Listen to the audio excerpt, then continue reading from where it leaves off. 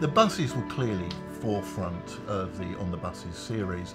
One of the things that's quite interesting, although most people would assume them to be London buses, they weren't London buses. They're actually supplied by the Eastern National Omnibus Company, and for the films these buses were painted red to make them look like London buses. I think the intention being as well that they would look like a generic bus company anywhere in the country.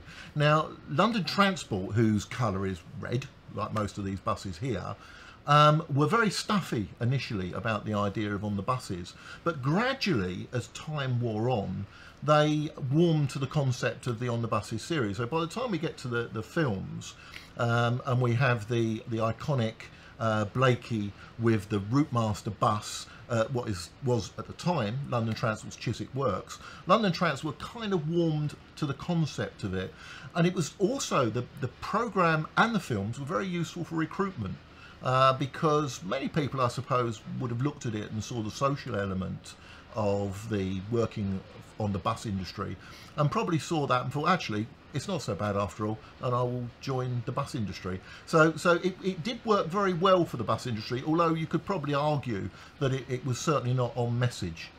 I think that the Routemaster bus, the one we're on today, is an iconic symbol of London, and it's certainly very popular with film crews who are trying to show London in its best. It is a good bus. We've moved on from there, obviously, because the open platform doesn't help much with disabled users, people in wheelchairs, which we've had to move on, a bit like the TV shows themselves.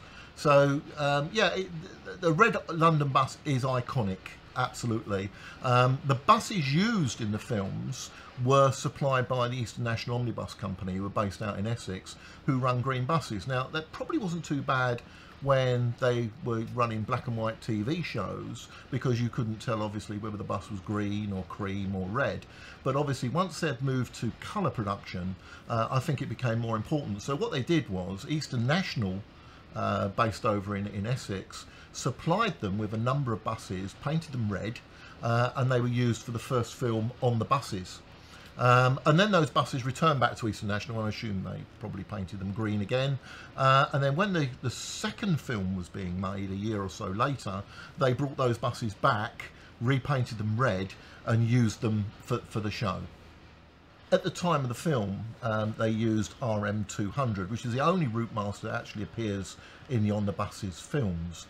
Now, all bus drivers in London, when they went through the London Transport test, actually had to endure the skid pan. And the skid pan was at Chiswick Works. And what used to happen was they used to turn a water cannon thing on, make the surface of the road wet, and then what would happen is the bus would be launched onto the skid pan, and the bus inspector at the back would then put his hand through, pull the handbrake up, and the bus will then slide sideways. And the whole idea being is the driver can then control a skid. Now, when you look at it, you think there's a good possibility that bus is going to tip over, and they don't. I mean, they're very well balanced. The centre of gravity is quite low, so despite all the spectacular appearance of the shot, there is no real chance of the thing turning over.